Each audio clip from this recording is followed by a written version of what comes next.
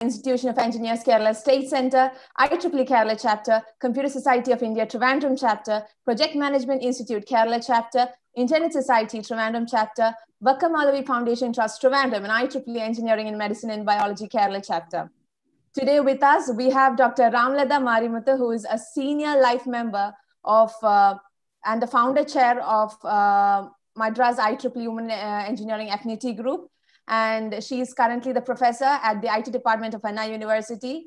And she'll be taking us through her webinar on assistive technology, a pathway to meaningful engineering. And we really look forward to hearing a lot from you, ma'am. And as we move on, I would like to request Bhagishri VS of IEEE to do the welcome address. Can we have you, Bhagishri?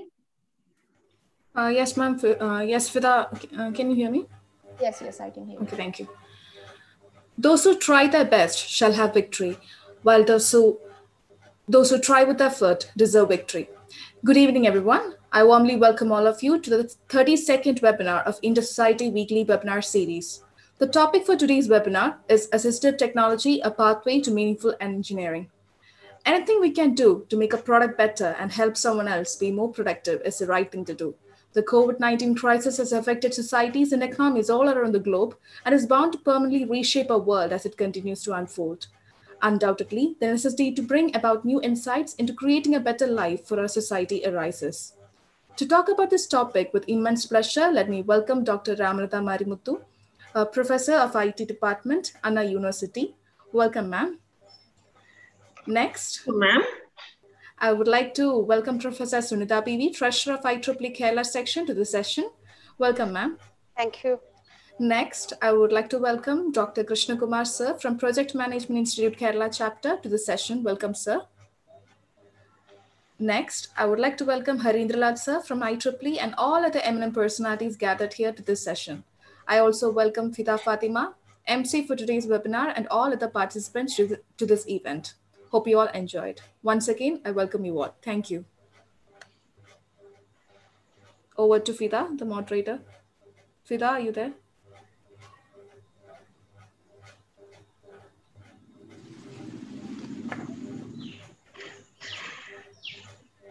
Shall I go ahead? Sorry, ma'am. Actually, I think Fida is... Bhagishri, you can invite Sunitha. Okay, sir. Next, I would like to welcome the Treasurer of IEEE Kerala section, Sunitha BV, ma'am, to introduce a speaker. Ma'am, please. Thank you, Bhagishri. And hi, good evening and good day to one and all. And I am privileged to welcome or introduce our Ramalatha ma'am to this August audience. Actually, she is very close to IEEE Kerala section, and we have been associating with her for many years in many ways. And we know that she has done a lot of socially relevant projects, especially in the area of assistive technology. And I will read some of her, I read a brief bio of her. Okay. Dr. Ramalatha Marimuthu has been in teaching for more than 3 decades and has published 6 technical books and more than 40 research papers in international conferences and journals. She also guides students in developing unique solutions for social problems like special needs and women empowerment. She has delivered lectures on assistive technology in universities and conferences all over the world and was invited to the Google headquarters, Mountain View, California, to deliver a speech on her research in assistive technology for people with special needs. Dr. Marimuthu is a senior member of IEEE and founder chair of Madras IEEE Women in Engineering Affinity Group.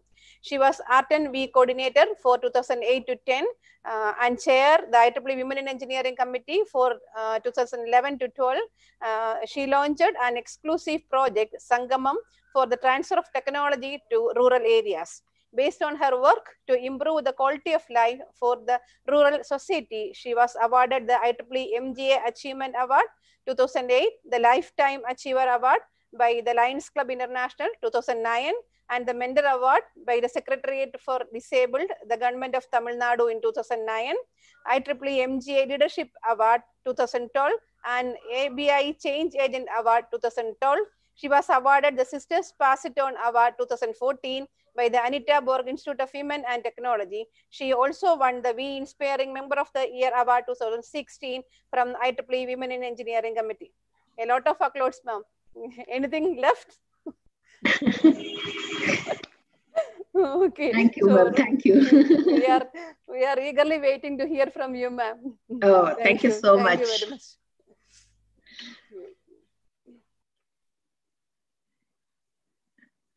Shall I start now? Ma'am. Yeah, ma'am. Now it's over to you, ma'am. Ramalatha ma'am can. Okay, right. Thank you. First of all, I would like to thank Kerala section. Every one of the Kerala section members and non-members are friends of mine. As Sunita ma'am said, we have been associated with Kerala section for nearly 10 years or more, it should be. And I have always found that being nearer to Tamil Nadu, it is easier to collaborate with the Kerala section on all of my activities. So you will find that in many of my activities, I was invited to the Kerala section, and I have invited the Kerala section people also to my place. And today I'm going to talk about the assistive technology, a pathway to meaningful engineering, which I would say that I have been experiencing it. So this presentation is actually an experience of mine. So I hope that everyone will be interested in following it if you find it really meaningful. When you have a pathway to meaningful engineering, I think it's very enjoyable, and also it also gives us a lot of confidence. So I hope that the younger generation will be able to follow it. So first, let us talk about the quality of life. The quality of life, as we know, have many facets. It can be social, environmental, physical. There are so many things. But if you see, do we have the quality of life, the best quality of life in everything? If you calculate that, how do we calculate it? All the people all over the world should have education. Then they have the quality of life called education. So if you take that kind of calculation, we miserably fail. And that kind of calculation has been done by somebody else. And you can see that the best quality of life has been awarded to some of the countries. There is a list of the countries who are striving for the best quality of life, but not everything. They are striving for something to give the best quality of life for their people. For example, Norway, they have the best quality of life in education, paid jobs, and longevity. If you take Switzerland, it is lowest unemployment is called best quality of life. So if you take this kind of calculation for the quality of life, we really miserably fail in achieving the best quality of life all over the world. Even the topmost powers, they are not able to bring the best quality of life for their people in overall sense, which means that as engineers, we have so many opportunities to improve this quality of life for the people. And so that gives us a power where you can employ your own technology to bring the quality of life to a higher level. I won't say best quality of life, but at least to a higher level for the people, at least around you, if not for the whole world, at least around you. So what do we mean by special needs? Every one of us have the basic needs, which is food, water, and shelter. But these basic needs become, for some of the people, as special needs itself. You can see the lady trying to get some water. It is not even clean, some water, and they're going to use it for drinking as well as cooking. And you can see some of the places where some epidemic has occurred or pandemic has occurred, and how the people are struggling. And in some of the places, people don't even have a proper housing, a proper shelter, and no electricity. That is also considered to be a necessity right now. And all these become special needs. And I have included this dolphin tale too, because I thought that the family who is trying to bring out this dolphin to take up the life after he has lost his fin, it was really inspiring. When a family can help a dolphin to take up their life, the quality of life can be improved for a dolphin. There are so many people who don't even have shelter and the basic needs like water. And this gives us a lot of opportunity to provide something through our technology to bring the basic needs of these people, which is considered to be special needs by them. So I've thought about this as a social innovation, and on the point of the education point of view, if we take this special needs and try to connect them with the technology, we can bring out so many social innovations. And how do we do it?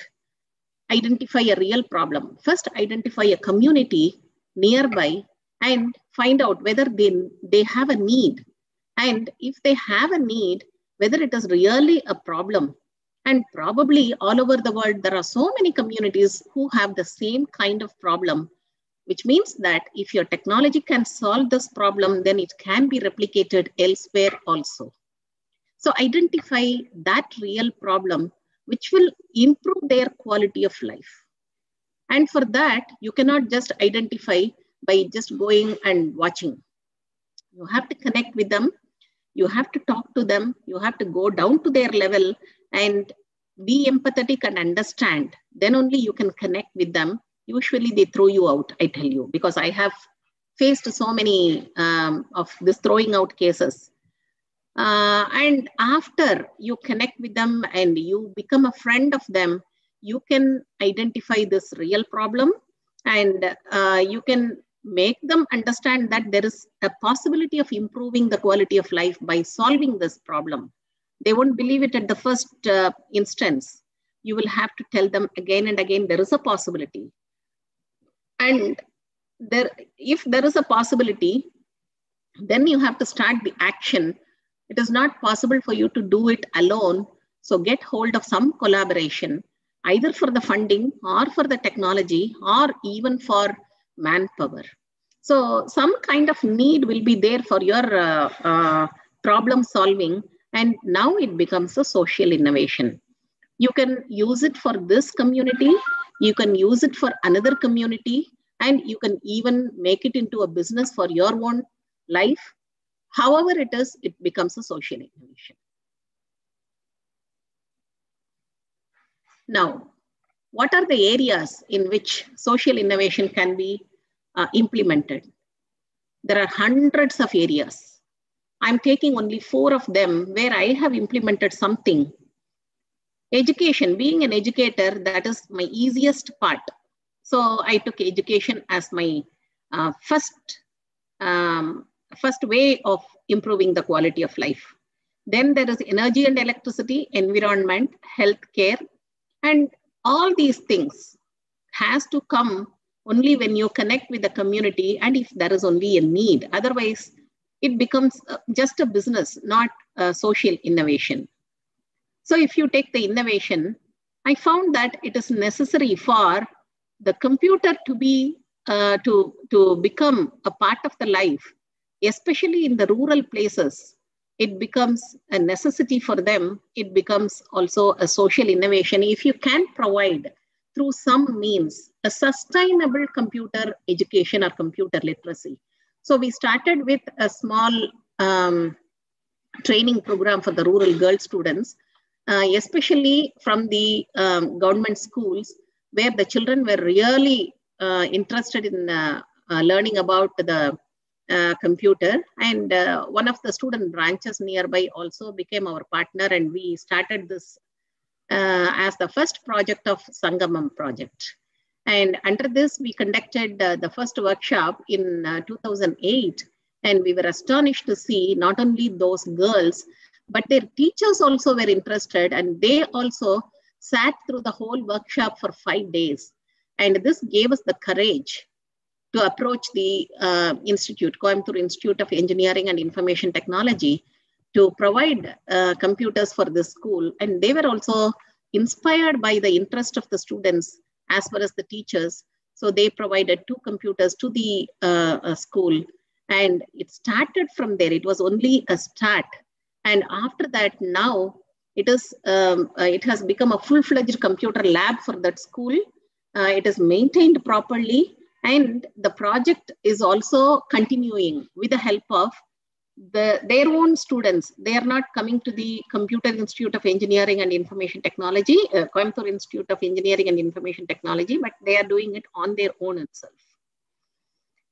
The next one is, that was the time the global warming was thought about elaborately. So we just started with a small outreach program for the rural school children to think about this global warming. And we asked them to prepare 1 or 2 projects, and we made it into a project competition. You wouldn't believe it. When we arrived on the day of the competition, we were astonished to see the whole school was involved in the project competition. And even the kindergarten students, they had some of the posters and other things to show and talk about. And every one of the students in the school was involved, and thinking that it will take 2 or 3 hours for us to go through the project and probably award the best project or 1 or 2 projects. Finally, we had to stay the whole day. And after that also, it became just a kind of an inspirational storytelling event for us, which encouraged us to conduct more competitions later. So this was the amount of interest that is shown by the school students as well as the school authorities.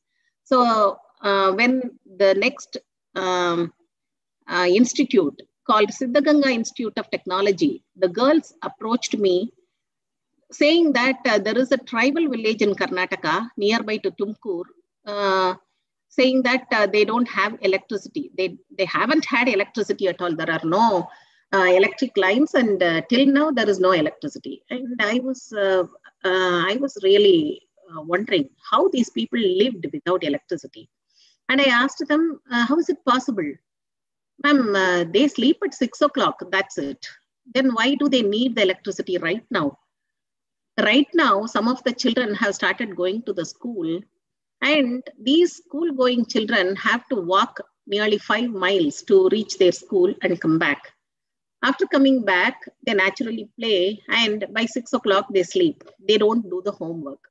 And this makes them unprepared for the next day class, which makes them drop out of the school. And we want to stop that school dropouts from dropping out of the school. And that is why we want to provide them with electricity. I was really inspired by the forethought of the students. So I said, okay, there should be something for you out of it. What is the learning that you are going to do? And they wondered what they can do. I said, why don't you wire all the houses? You take the help of an electrician. Being electrical students, you can also learn wiring. And after that, we will see, I will provide the materials, but I will not provide the labor cost. They agreed for it. And there were 15 houses. And these children, they wired the whole thing with the help of the electrician from Siddhaganga Institute of Technology. And seeing their interest, the institute itself took steps to bring electricity through the government authorities. And it even made to the papers, you can see, because it was a student project supported by the most influential Siddhaganga Institute of Technology. So these 15 houses now have electricity. The next project I implemented was for the environment. It was for a place called Thandalam near Chennai, which is a green village, but they didn't have any kind of agriculture. They were working in a glass factory, and only women were working. The men were just enjoying. And the school, there was a school, but the school did not have children because the children didn't want to go to the school. What can you expect when the women are working and the men are not doing anything? So we went to them and we got hold of the counselor there, then the self-help group there, and we slowly introduced the kitchen garden for them, for the women, saying that it will be beneficial for them to have their own vegetables, and the health of their family is going to improve.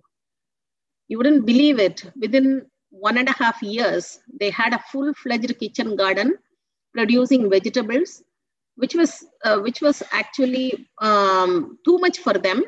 And these too much vegetables were dried, and we gave them an idea to do it as an entrepreneurship, to sell it, but they didn't want to do it. So they wanted to dry it and then reuse it. So they started, some of the people actually started the entrepreneurship also, but most of them reused it.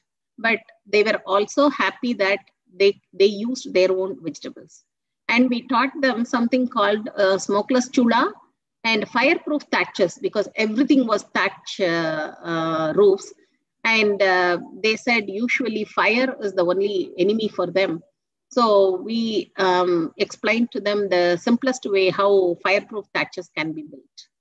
And the next environment, the entrepreneurship program I gave was in Coimbatore. This is again nearby to Pollachi. And this is with the help of the Eco-Green unit of the Tamil Nadu Agricultural University, where you can see the coir pith. The coir pith was used for making toys. So this was the training we provided for the women, and they had to mix it with latex, press it or mold it into the shapes, and wind silk thread over it. But the problem was, being women, they found it very difficult after latex has been mixed to press it and mold it into the proper shape. They could not give enough pressure. So our students from Kumaraguru College of Technology, they developed this machine which could automatically mix the latex as well as the coir pith and mold it into whatever mold we give and provide it, so that the women can just wind the silk thread over it. So now it is with the Eco-Green unit. They have made replicas of it, and they are using it for their own training. And this was also an opportunity for our students to learn about the actual need for the community and work on it.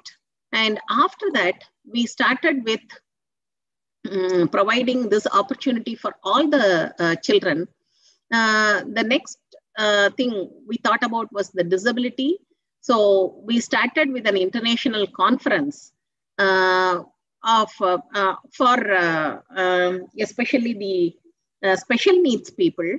And in that special needs people, we had, of course, we had invited people from 7 countries, and they gave wonderful speeches. But apart from that, we also gave 2 workshops.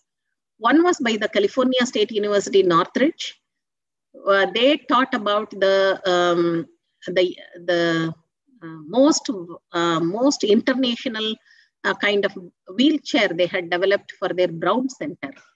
It was a really inspirational workshop. And the second workshop was by the Kovai Medical Center Hospital, the paramedical services, that is the occupational therapy unit head, Dr. Sujata Missal. She gave a great workshop on how technology really helps them treat their patients more. And that gave us the idea that they would really welcome us when we want to use our technology for finding the solution for their people.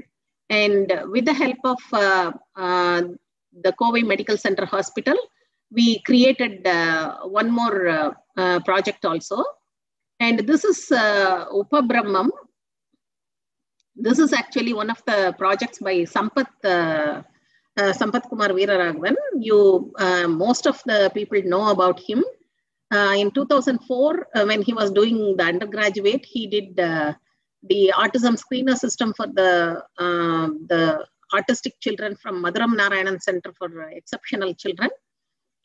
And for this, we wanted to deploy it in the government, and we went to the government first, and it was not possible because we could not meet them and talk to them. And finally, of course, we took the help of other people. Dr. Abdul Kalam also helped us, and we could actually deploy it in the other 32 districts of Tamil Nadu. And he was provided the MS on the basis of his humanitarian technology by Dr. Karen Panetta. And he completed his MS in a continuation of the humanitarian technology. And myself and one more person from Intel were the examiners for his MS thesis. And at the end, he was also recruited by the Intel people. And we had one more project called Writing Aid for the dyslexic children. Because if you know, dyslexic children, usually they don't have fine motor perception as well as the gross motor perception, which affects their ability to hold the pen. And the pressure they apply on the pen has to be communicated through the brain signals. And there is a problem in communicating this. It might be like the signals are intermittent. And because of that, they usually don't hold the pen properly. And the writing also is very bad. That is different. But the pen also falls down. So to help them with understanding that there is going to be the pen is going to fall down, we developed one writing aid using a microcontroller, which will indicate that there is going to be a pressure loss for the pen. As soon as the pressure loses, it will give a sound, an alarm for the child to hold the pen tightly. And the next, this was actually done in 2007, a gait corrective walking mat, which was developed for the SRM hospitals. And this mat was for the epileptic children. The training of the epileptic children to walk correctly is very difficult because of the imbalance that is there in their structure itself. And we designed this for the paramedical unit of the SRM hospitals, where this is again a mat with the sensors where if the child walks on it, it just plays music continuously. And if the child is not able to walk properly straight, and if he steps out of the mat in a way, anyway, then immediately a screaming sound will come alerting the child as well as the caretaker. So this was the first one actually, which was commercialized and which was used for the the society it was meant for. And the next, from the Kovai Medical Center Hospital, the connection with them, we visited them and found out what their problem was. And we developed this AFO. That is, you might have heard about a problem called foot drop, which is a neuro disorder, which sets in just before the paralysis. And it is like the people who are affected with this kind of foot drop cannot hold their foot perfectly straight. And because of that, usually it drops, making a slap on the floor. So when they walk, it just slaps on the floor before they intend to walk, which gives them a pain. And to avoid this pain, they try to drag their foot, and that also gives them a hip pain. So with all these problems, they were suffering. And Sujata Misal, she told me that if you can find something, if you can do something for these people, I will be very grateful. So we tried to do it, approach it just in a very basic manner, where we just put a sensor to understand whether the person who's walking is holding his foot straight or not, which means that if the person is not holding it straight, it drops. Then the flex sensor, which actually measures the angle of the foot drop, if it is more than 90 degrees, it automatically means that there is going to be foot drop. Then immediately the sensor will make the foot horizontal by moving the foot. That is the basic model which we developed in 2014. And after 2 years now, we have actually patented the design with hybrid technology, because we have not used the basic model alone. This is only a concept proof. But after that, we have reduced the power consumption with the help of the hybrid technology and patented it in 2019. Next one is the smart agriculture, which was a project funded by the IEEE Foundation to help the people, the agriculture people of Coimbatore district. And this was to bring the technology to the farmers. So technology supported farming was our goal, objective. And we created a website and also a mobile app to help them understand the basic needs. And this is actually connected with the Tamil Nadu Agricultural University and also the Indian Council for Agricultural Research. So they can connect with them anytime, and they can get advices for their own personal farming problems. But at the same time, the best practices are also available on the website. There is a forecast, weather forecast, which will advise them for understanding what is the best time for them to seed and harvest. And these are all some of the indications for them to give them a helping hand. That is it. And apart from that, we also conducted the awareness programs so that the consumers can be connected with these farmers, so that straight connection between them will help them market their producers to the consumers easily, rather than giving it through an intermittent people. So these intermediaries are eliminated with the help of the mobile app. And right now we have around 600 farmers connected with each other and with the consumers also. They can show their producers and fix their prices, and they can connect with the consumers. So this is the map data. This is one of a very interesting projects. Actually, we went to a place called Kembanayakan Palayam, which is near to Coimbatore. And this Kembanayakan Palayam, we actually went there just for an outreach project to meet the school children there. But we came up with another problem where they said their water is filthy. And there is no indication that why the water is filthy, because they are getting the water from a bore well, which is around 2 miles away. But there is a tobacco factory nearby. Probably the tobacco water seeps in. But whatever it is, the water smells differently at first. After 6 hours of standing, the smell of the water intensifies and you cannot consume it. And whatever they cook out of it, it doesn't stand for more than 4 hours, it spoils.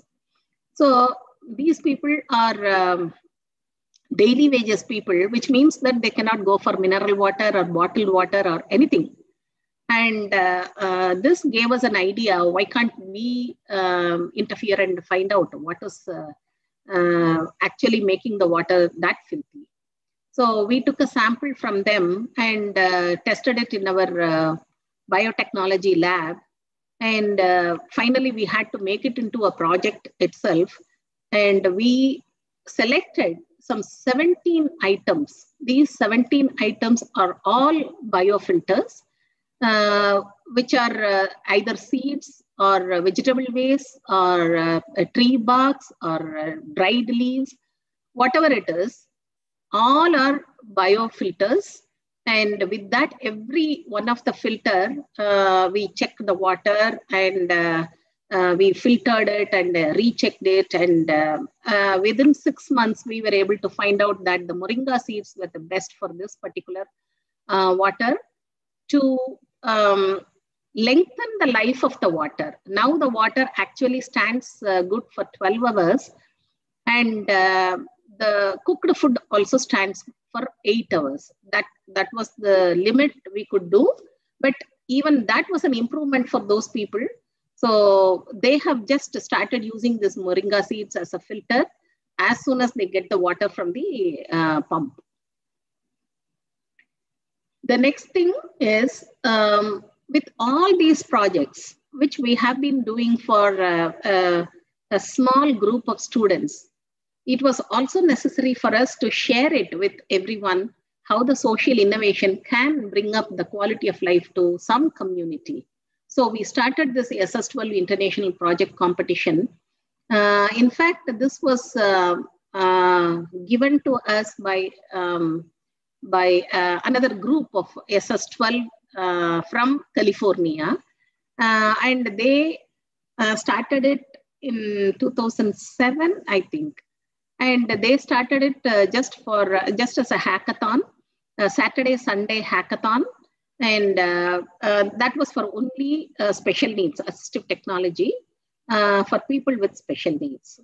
And but we started it as an international project competition in 2013 between 2 countries only, India as well as Bangladesh.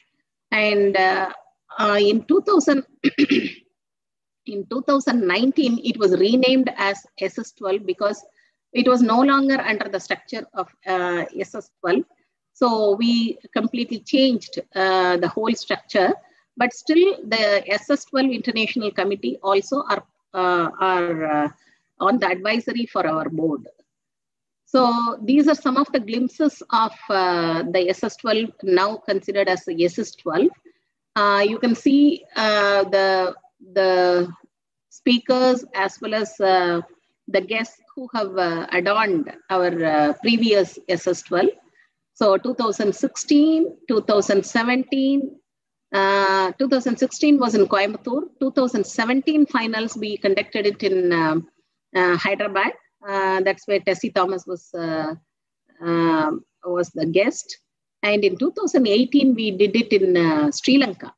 Sri Lanka was a little more intensified because we had around more than 9 countries. In 2019, we changed the name as SS12 and we conducted it in Stamford International University, Thailand. And there the number of countries was still increased as 13. But this 13 was only the pilots I'm talking about. Apart from that, we had also increased the number of tracks. So for the virtual track, we had 6 more countries, which made it as nearly 20. So the innovation challenge is one track where we have pilots all over the world right now. For this year, we had around 47 pilots all over the world. Then Make a Fair is the one where the students are expected to bring out a product quality project. Then Junior Einstein is for the school children because for the first 2016 SS12, one school child wanted to participate, and I'm very happy to say that he was from Kerala.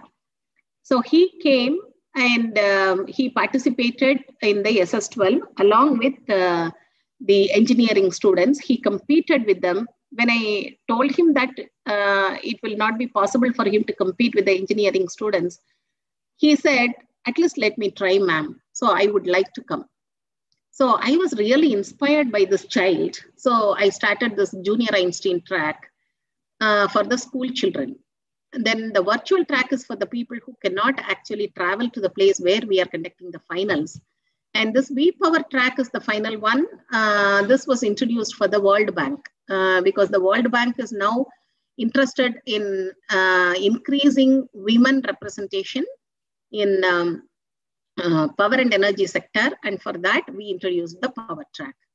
And this was the 2019 SS12, where we had around 600 people totally, along with the organizers, the participants, and the committee members from 30 countries, I would say. So SS12 2020, as everybody knows, we could not do it physically. So finally, we had to make ourselves satisfied with the virtual mode. But this gave us one more opportunity. So we conducted so many programs where we were able to reach out to many countries, even from South America. So now we have a pilot in Peru, South America, and Japan also. So we are really expanded ourselves from east to west because of the pandemic. And this year, again, we have reached out to around 6,000 people from 40 countries. And finally, we have conducted the finals this month on 8th of November. I'm very happy to say that the quality of the projects we encountered, it was amazing, amazing. Even with the amount of amount of difficulties they had in connecting with some of the team members. So now this is for actually bringing out an impact out of it. I have actually published a paper on this. I have calculated the data on social impact projects. How many of the students actually made their career on the basis of their projects? And some of them with the service associations. And when I compared them, I could make the conversion rate as, for the social impact projects, the career improvement, or the people who actually make their career on the basis of their project because they love the project, they love what they have done, that is more. So, which means that we really have engineers, not engineering graduates. There have been so many international collaborations because of this assistive technology from different areas, different countries. We have signed an MOU with the California State University Northridge because they have an ME on assistive technology. And now they are doing one course for Kumaraguru College of Technology and providing the certificates from the California State University itself. And one more event was the EPICS and the education fair, which I conducted in 2014, especially for the engineering projects, particularly for the Indian people. And with the help of all these projects and all these social networking, as I was introduced, I got so many awards. I could network with so many people around the world. So I'm very thankful to IEEE and IEEE members, IEEE volunteers who have actually helped me reach through it. So if there are any concerns for people who want to do a social innovation, I have one say, which was actually told by Dalai Lama. If you think you're too small to have an impact, try going to bed with a mosquito in the room. When a mosquito can have an impact to stop you sleep for a whole night, naturally you will have an impact on a whole community. So thank you so much. I'm ready to answer questions now. Thank you, ma'am. I would say that your experiences that you shared is really valuable, and thank you so much. And it's really influential, and we will look forward to coming up with such good events. And even you also mentioned about the necessity of conducting, or maybe I'm saying about the value-based engineering that we can have, that how we can benefit the society. It's really good, ma'am. Thank you so much. So, ma'am, can we move on to a question answer session now? Yes. Okay. Before moving on to the question answer session, I would also like to request everyone to fill in the feedback forms, and those who have registered will be receiving the recordings as well. And in the feedback form, please do mention if you guys, all of you require the certificates also. So yeah, so moving on to the question answer session. Firstly, first question.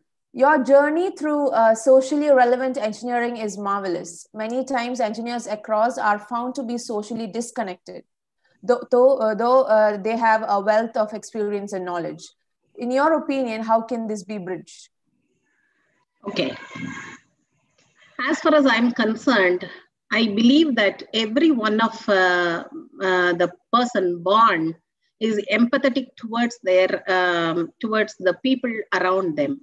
So naturally, when we move out, when we go for our degrees and when we go for our education, we forget about all these things because we have been pressurized to go for the same kind of activities again and again and again. You have to study, you have to write an assignment, you have to write an examination, then you have to pass, that's it, finish, and then go for the next semester. Forget about what you have learned during the previous semester. That has been our program. We have been programmed to accept that, come out of that program, because it is not enjoyable. We are not really doing anything. It is not meaningful at all. So the first thing you need to do is look around you. Whether people are all happy, I don't think so. There are people who cannot be happy. That is different. But the people who want to be happy, are they really happy? And if they are really happy, definitely you can find out from them what kind of medicine they are taking, I would say. So for me, it was an eye-opener when I encountered something like a disability, I would say, in my family itself. So every one of us needs something to hit on our head and say, hey, come on, it is your duty to find out what can be done. So that was my eye-opener. But even before that, we had started working on this just by the help of students. The biggest problem right now, every one of us is facing, we are not talking to our friends. We are just chatting to them. Please talk to them. Please talk to them. It needs to be like you have to be with them. You have to understand them. You have to be empathetic. And talking to each one of them might give you an idea. And that will really make you a real good person. And not very many of them will be interested in becoming a good person. It doesn't matter. But at least let us enjoy what we are studying. Let us do it meaningfully. And for that, we need to understand that. So the first thing is look around, start listening to the people. Even if they are not talking to you, go and talk to them and ask them to share something with you. So that is the first thing you can do. And of course, it will be very difficult for you when you have a completely tight schedule. It doesn't matter. You can drop some of them. You can go for this because this is going to be very meaningful for you. I think I answered the question, correct? Yes, ma'am. Thank you so much, ma'am. Next question.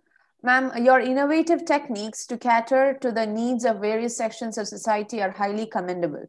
So what I understand from your activities is that the basis for all these is a sense of social awareness, which every one of us should develop for the betterment of the quality of our lives. Sure. What is your opinion on this? Yes, definitely. That's what I have been telling. See, I will tell you one thing. In 2002, when I started the IEEE student branch in my college, some of the children came to me and said, why don't we start women in engineering? My students actually inspire me so much. So I never say no to them. When they said, okay, we will start, but what is women in engineering? See, that was the first time I had heard about women in engineering, and they said there is something called women in engineering, and we can go for it so that we can also do some outreach activities for the school children, because they were actually thinking that we have come to the engineering part, and the engineering as such is not very, very inspiring, because it is again just like the school where you had to mug up everything and then go for the examination and finally forget about it and come and start fresh. But they said, ma'am, the children are really suffering because there are not many trained teachers in some of the rural schools. And I came to know that I was aware of it because I had worked in rural colleges, and I never thought about the rural schools at that point of time. And I was really inspired by the thinking of the children. I said, okay, why don't we start doing it? If there are no trained teachers, you are all trained teachers. Now you can teach them. You know, even now, every year, my students prepare at least 10 projects, either on the Newton's laws, some physical laws and chemical laws, and they have something to show, not the actual example that is given in the book, but something related to engineering, which will explain to them how that law will work. And when we go to the rural schools and explain to the children, so this is what you have studied as Newton's first law. You see how this is moving, and the Newton's law is proved, and you see the spark on their faces. Oh, it's lovely to see. So this kind of projects every year we do, and we go to a nearby school, some school, and we teach them. So this gives the students, engineering students, also a different way to think about what they are actually studying. At the same time, they also are able to make out into as if they are teachers to the younger children. See, the younger children listen to the elder children rather than the teachers better. So this works for everybody. So this is one way of doing it. This is the simplest thing that you can do. You can go to a nearby school and teach them about whatever laws they are studying with an engineering exam. Thank you, ma'am. That was indeed a really helpful knowledge to get. And we can also look forward to developing them. And ma'am, next question. Your perseverance is admirable, she said, comments. And then thank you. Can you share with us how you handle rejections when people don't want or don't appreciate what you want to do for the vulnerable or the underprivileged? Okay, right. Yeah, I told you, you have to be ready for people kicking you out. I've encountered so many kickouts, you know. The first time we went to that Kandalam Gramam for the Sangamam project, they just kicked us out. They said, no, we don't need you and all. I know you people will come and you just take some photos and go away. All these things we know, come on. And again, we went there. And finally, we went to one of the persons who is little influential. She was the kind of head for the self-help group there. So we thought that all the women will listen to her. And these women, if they are listening, we were not very much worried about the men because they were not doing anything anyway in that village. So women were the only responsible people who were actually working in the glass factory and working at home and taking care of the children. So we thought that if we can correct the women to think for themselves as well as the family, then we would have achieved whatever we wanted to do. And at that time, that was the first 2 to 3 years of our outreach projects. So we didn't have much idea on how much we can actually do.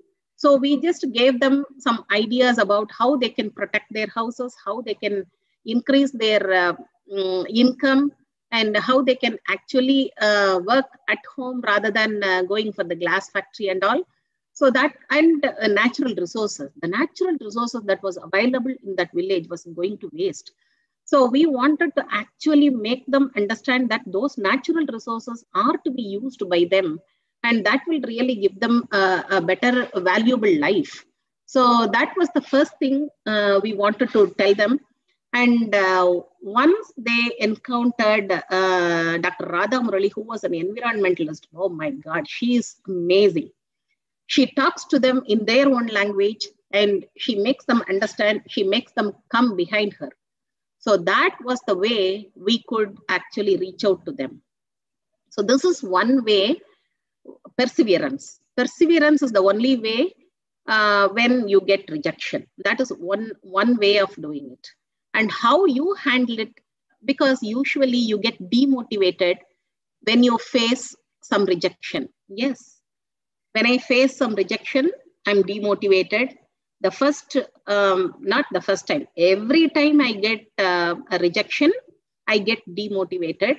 And that gives me a lot of sadness for some time. But I'm a very positive person.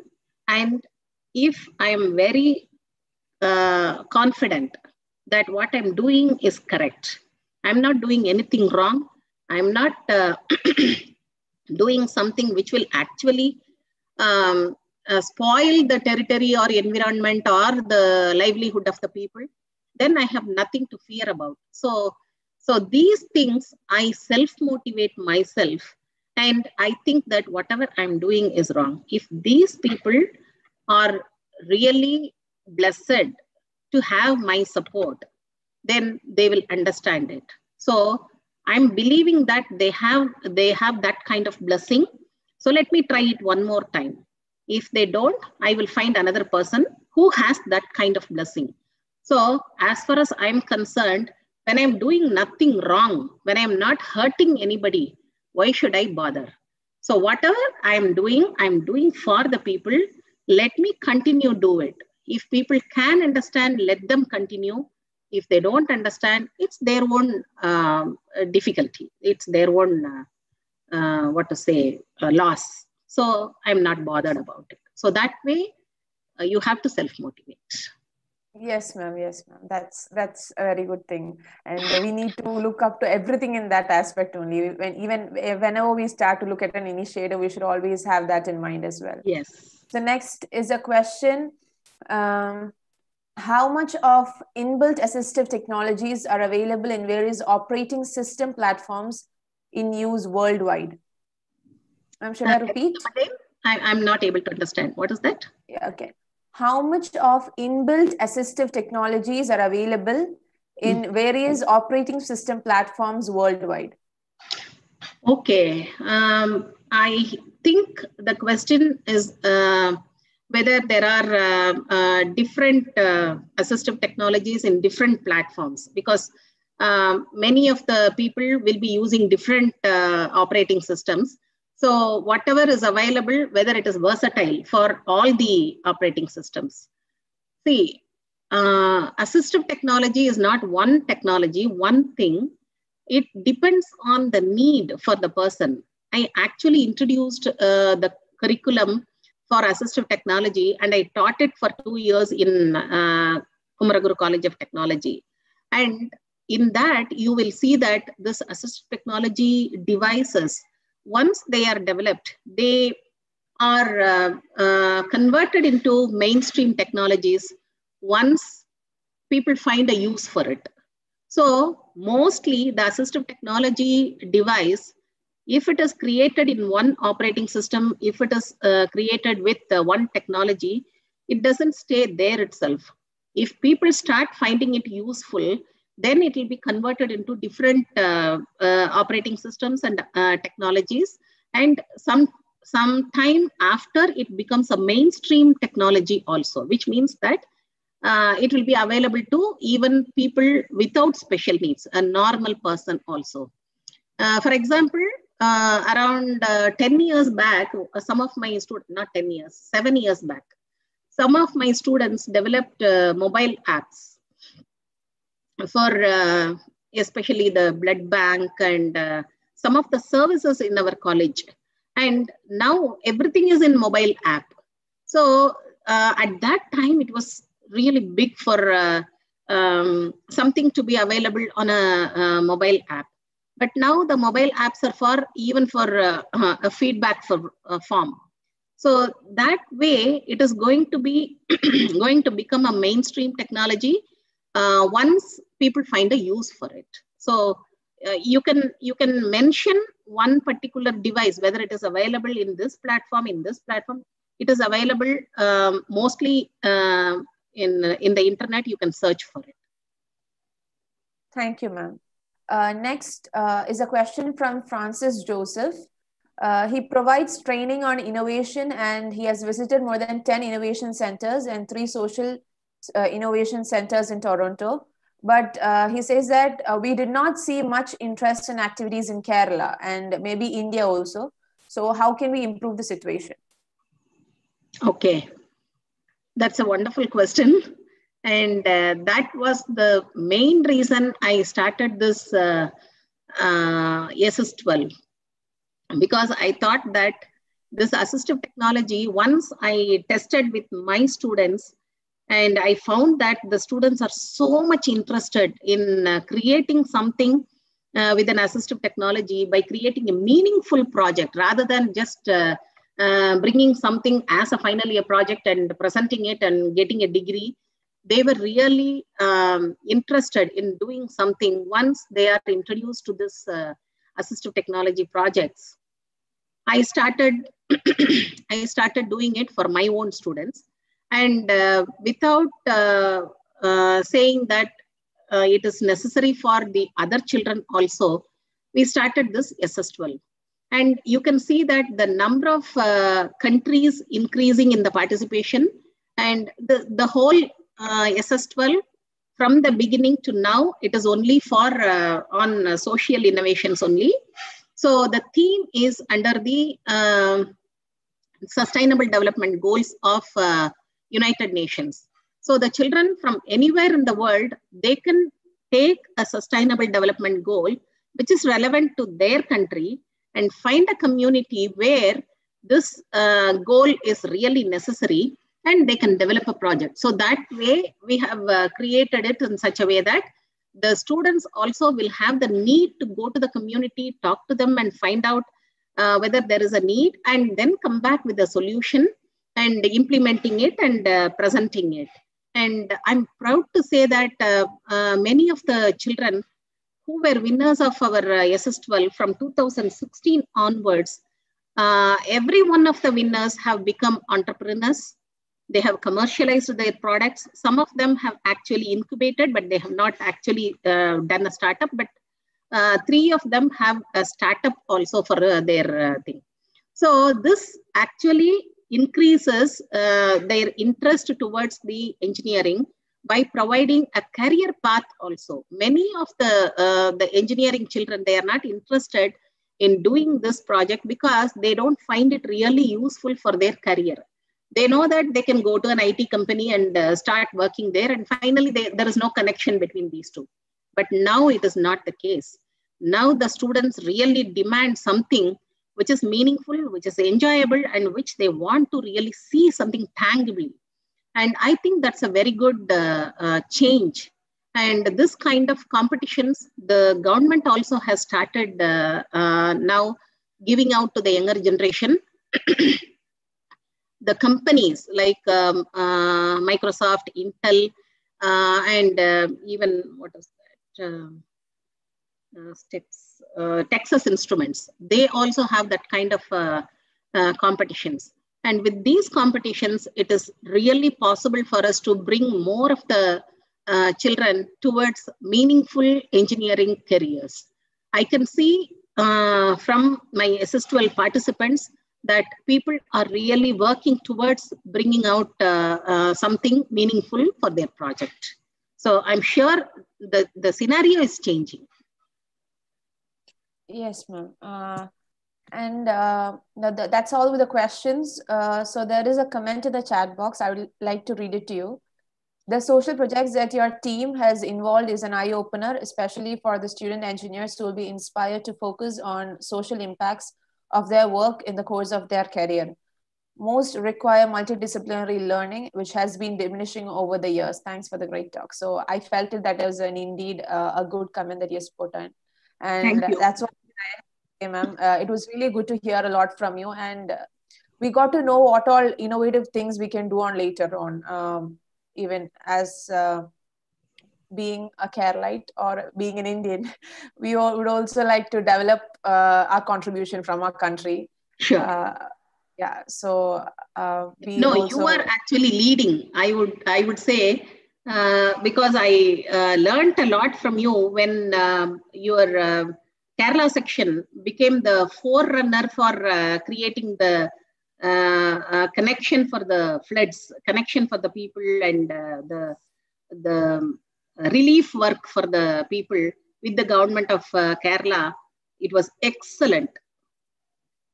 Thank you. So thank you, ma'am.